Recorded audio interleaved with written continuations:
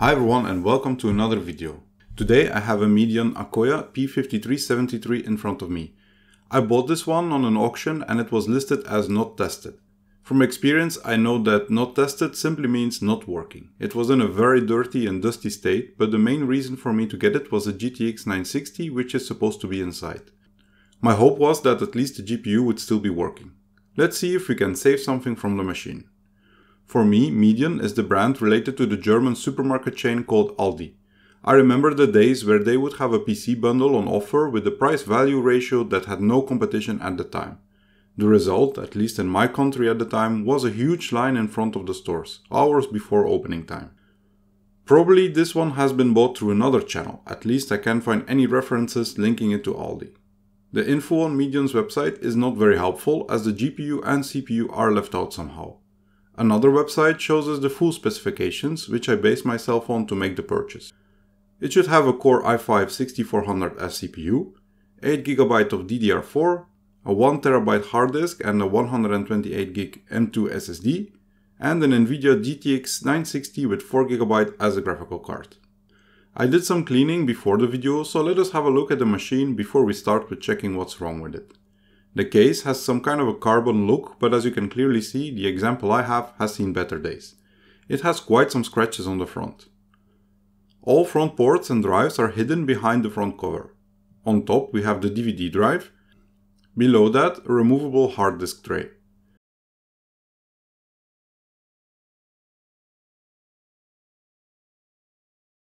And the last cover is for front USB and audio and an SD card reader.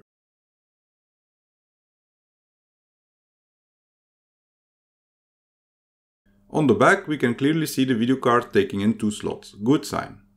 The DVI output on the motherboard itself has been covered somehow, maybe to prevent connecting a bundled monitor to that port instead of the one on the GTX 960, not sure.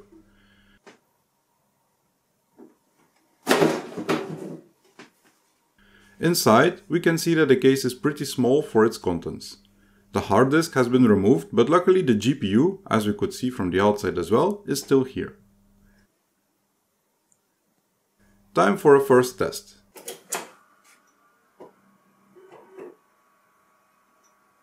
Nothing comes on the screen, not that I'm really surprised.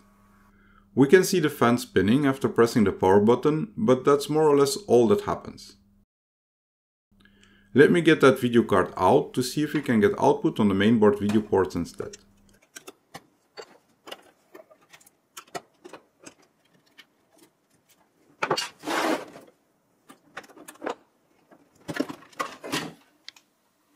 Looks like we indeed have an NVIDIA GTX 960 here, unbranded. Let's give it another try with VGA on the motherboard now.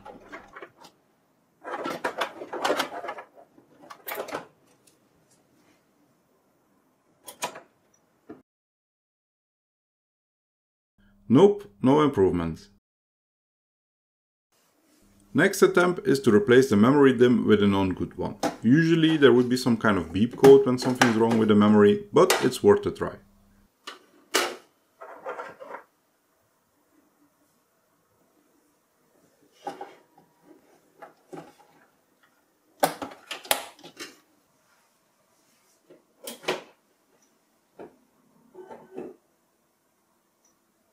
No success either.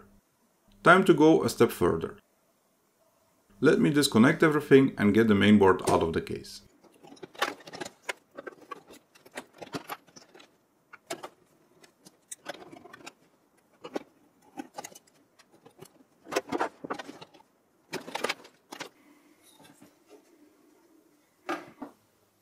Same for the power supply.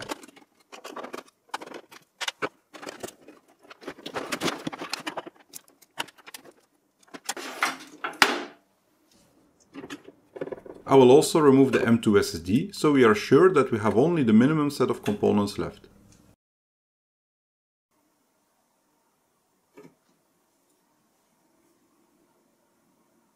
Still nothing. At this point we have only the memory, which we know is good, the motherboard and the CPU left. Let's get that CPU out first. To start I need to remove the CPU cooler, and I really hate this kind of system using these plastic clips. I somehow never seem to manage to get this to come off or install fluid. Old thermal paste as expected. That's better. As you can see, the specs were right, and this is indeed an i5-6400 in here. Without another 6th gen CPU or compatible motherboard, we can't really know which one of both is broken. From experience, I do know that the chance that a motherboard is broken versus a CPU is a lot higher. With that information in mind, I decided to buy a replacement motherboard. This wasn't as easy as it sounds, as I didn't find a new compatible motherboard, at least not for a reasonable price or with a reasonable delivery time. I did find this Asus motherboard with the B150 chipset on eBay, which should work fine. The good thing is that it's bundled with a CPU, a G4560, so if it turns out to be the CPU after all, I can move on. The downside is that there is no M2 slot on the motherboard. I will have to use a SATA SSD instead. A few days later, I got the package in good condition.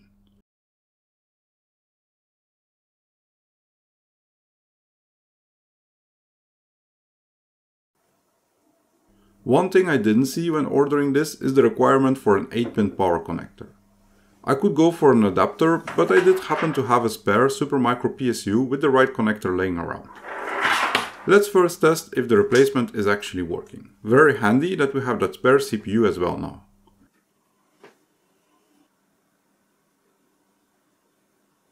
Okay, that's good. We can see the G4560 and the motherboard are working fine. The motherboard seems to have some nice LEDs on it as well. Let me remove all connectors.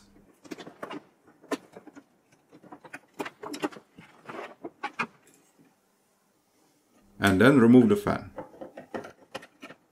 Again, the same annoying system, unfortunately.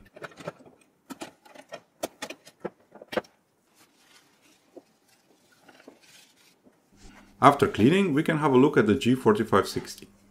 Let's swap that one with the i5-6400 instead.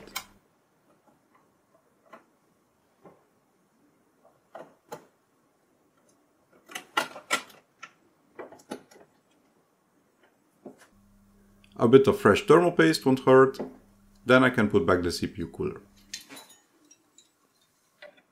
I really hope this was the last time. Let's see now if the original CPU is working and if I was right about the broken motherboard.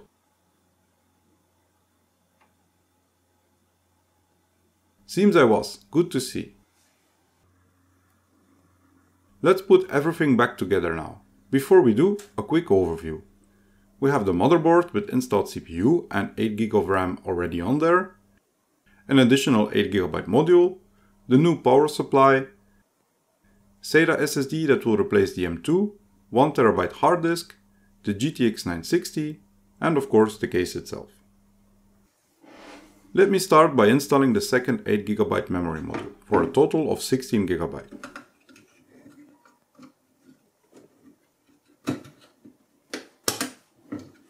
Then we can replace the I/O shield with the one matching the new motherboard.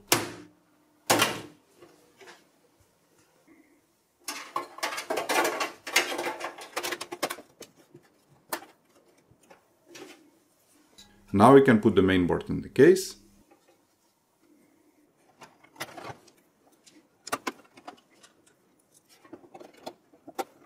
And get it fixed.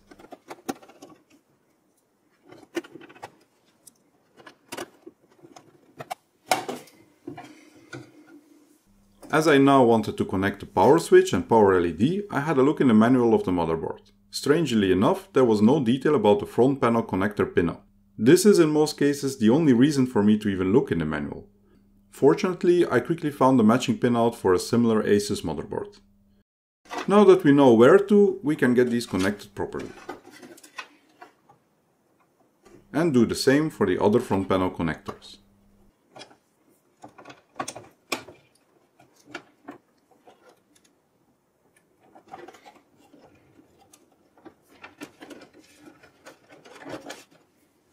Before installing the power supply, I will connect the DVD drive to SATA, as there is a very limited space. Then we can get that power supply in there.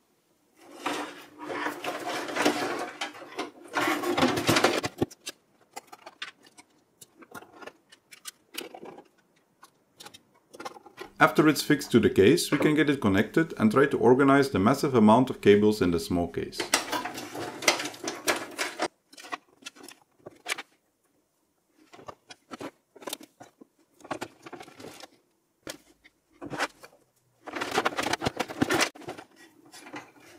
Okay, I guess. Let's put the drives in the case now. First the hard disk, which gets fixed from the bottom.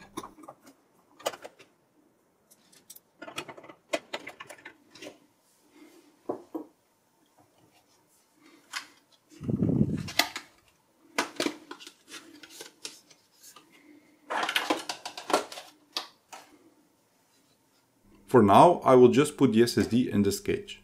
But first I will connect the SATA cables and provide power.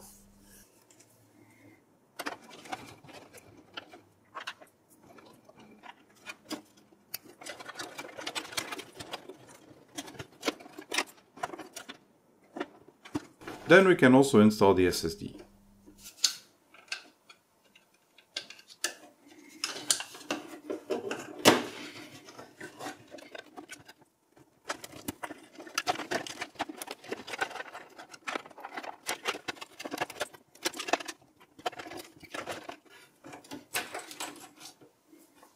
We arrived at the last component, the GPU.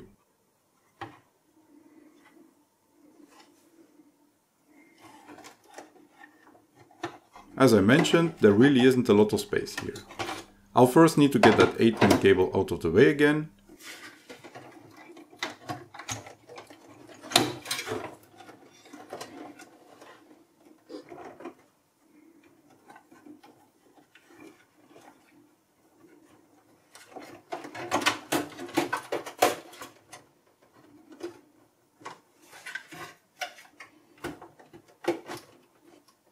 That seems to work. Now I'll reconnect the 8-pin cable and also the 6-pin to the video card, which I purposely kept aside.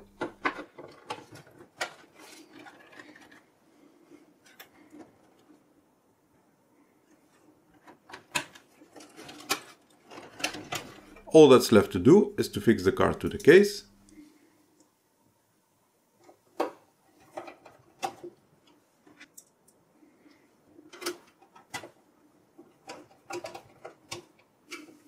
And then I can close it.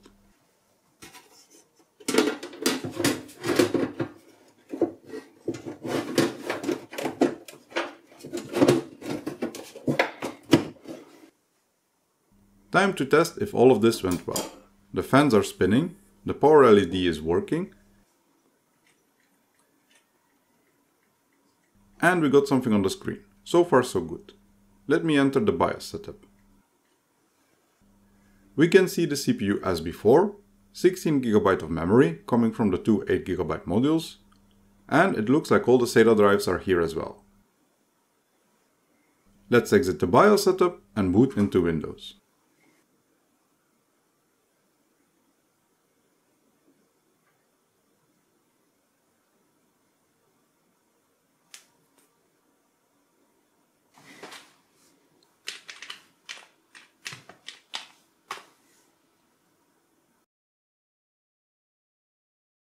Before we continue, I will start by installing all updates. As you can see, there is a message that this PC doesn't meet the requirements for an official upgrade to Windows 11. If you would want to work around that, I did a series of videos to do exactly that. I'll put a card here in case you're interested.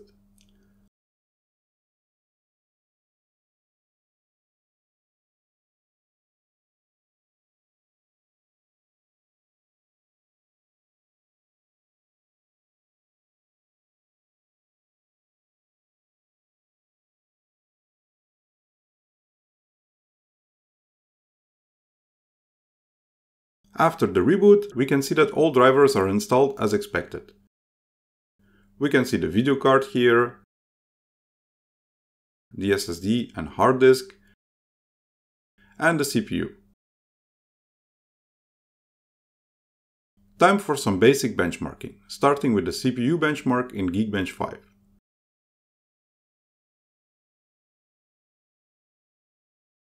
Not bad at all, higher than expected to be honest. I was looking at some results in the Geekbench browser for the CPU and most of them were lower I believe. Let me add the result to my account.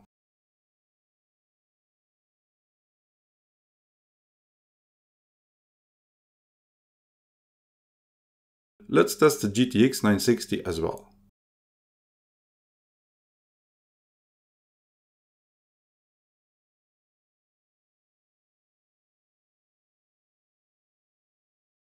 Seems like it's still in good condition, exactly as I had hoped.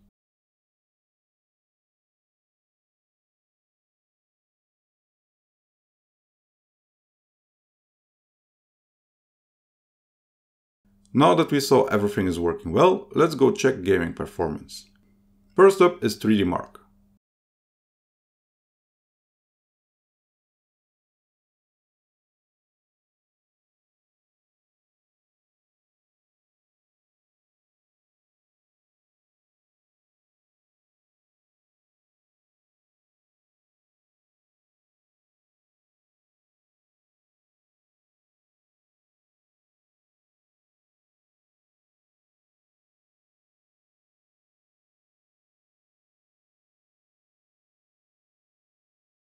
And the score is in line with my expectations, definitely still suitable for some fun gaming on Full HD. Talking about that, let's check out GTA 5. Let me run the benchmark with these settings, some anti-aliasing and everything on very high.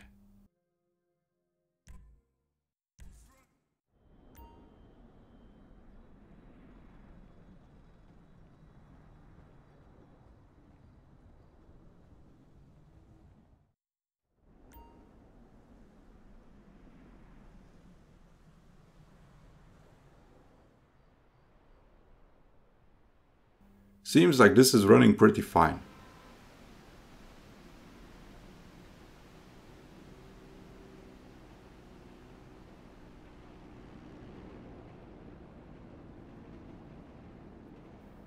That's it for the video. I'm glad to see that I managed to get this machine up and running again as it should. It's not the newest, but still worth a lot of fun. Thanks a lot for watching. I hope you liked the video, and if you did, please put a thumbs up. If you like this kind of content and more of the same, don't hesitate and subscribe to the channel for more. Thanks again and hope to see you back here soon.